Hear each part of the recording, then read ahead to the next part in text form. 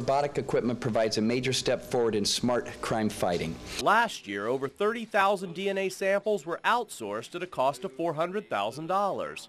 Also, what took 90 days for outsourcing now takes 30 days in-house. This is a much more environmentally friendly process, and I can process roughly 4 times the number of samples. A smaller robot in the drug chemistry section tests for narcotics. It could run overnight, it could run over the weekends, when you're not here, anything. So this really does speed things up. Saving both time and money. Another unit in the new lab is the questioning document section. This is an example of a sample check that would come in that would be in question. Forensic scientists are looking for forgeries and document tampering. Our TY is completely gone, and our 0 was made out of a comma.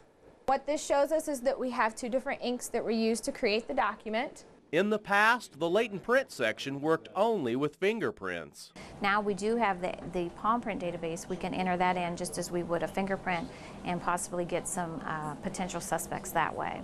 According to the Ohio Attorney General, all these services are provided to local agencies at no cost, and as police and sheriff's offices continue to fight crime with tight budgets, the new lab should be able to help them win convictions. In London, Rick Reitzel, NBC4. These are the same image, they're just different lighting. And then the third one is of just the center firing pin impression. Okay, so from these 3 pictures, it goes into the database and it searches.